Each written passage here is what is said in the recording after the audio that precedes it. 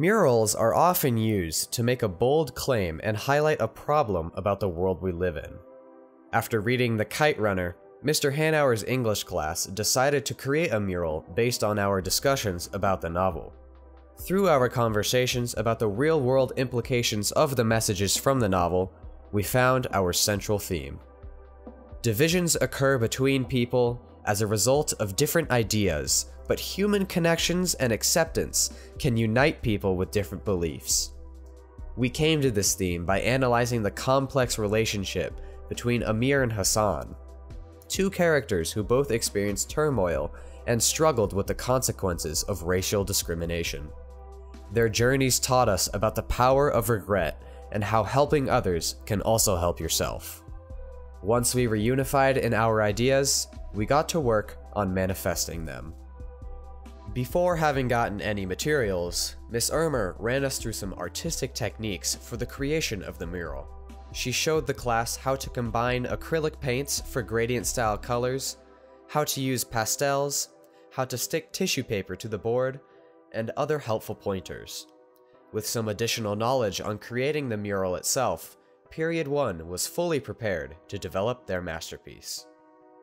The art crew began to design concept pieces and eventually settled on an image with two people separated on both sides of a broken bridge, each side with their respective societies.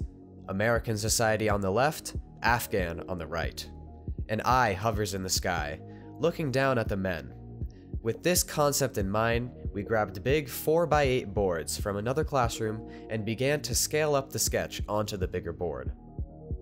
The big sketch was cut into squares and labeled for each student in the class to take over the design work. Everyone was encouraged to include their own ideas into their square and paint it in their own style. Some decided to place newspaper articles in their square involving historical context of the piece, language from other cultures, motifs found in the Kite Runner, or other general concepts. People mainly used watercolors to paint, though some took advantage of colored pencils and broken plastic for cool artistic effects. Finally, it was time to put together what everyone had worked so hard on. All of the squares were brought together, images ranging from cityscapes, bridges, and kites, to create the large mural. The art crew glued down each square into its respective space and used textbooks to hold down each individual piece until it dried. In the end, our mural was complete. Every piece was in its place and ended up creating a very large image comprising of the story between two people wanting to be together, but separated by racial differences. Our individual contributions came together like a quilt to form one unifying image, but still retained our personal analysis and claims. The mural project was a very engaging and interesting way to show our understanding of literary analysis.